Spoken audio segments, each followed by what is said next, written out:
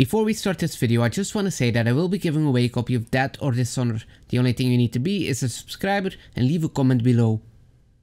Hello everyone, my name is GG and welcome to this video. Thank you for picking this. It's gonna be like a 2-minute speed cheat. I still don't know why you guys want to see this, but let's get started. Today we will be going for the Northern Light achievement. Our nation is Sweden, but you can also complete this as Denmark, Norway or Finland.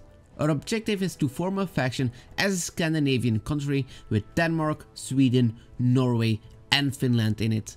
We're playing on version 1.4.2. So let's start this off with being original and doing something I have never done before, and that's picking our first focus political power, which is gonna give us 120 political power. For research, the only thing you want are marines. And for production, the only thing you really want to focus on is infantry equipment. So now it's time for that good old channel tradition. Slam your head on the plus key, unpause the game and, just sit there and wait. Are you bored yet? I know I am, but at least we have finished political power, which means we can pick another focus. For now I suggest you just go down the industrial tree.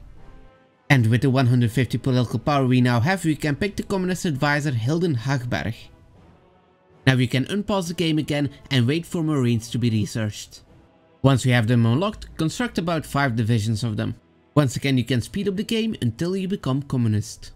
So here we are, we can finally become communist, and of course we're gonna do it straight away. For me this happened on the 14th of February 1937. Now that you're communist, you wanna start justifying on Denmark and Norway. It can also be a good idea to already start preparing for the naval invasion of Denmark. For your focuses, you wanna start moving down the political focus tree. You want to get all the way to ideological fantasy and get demodified can create factions. While you are doing that, you will be able to go to war with Denmark. Invading Denmark is best done by naval invasion. You want to move your army around and attack the capital from both sides. Once they have capitulated, you probably want to annex them for now, just to get some more military factories going. Next is the invasion of Norway. It doesn't really matter what you do here, just capitulate them and annex or puppet them. As soon as you're at war with Norway, start justifying against Finland. Of course they will get guaranteed by the UK and France, but that's exactly what we want. As soon as they're guaranteed, stop the justification.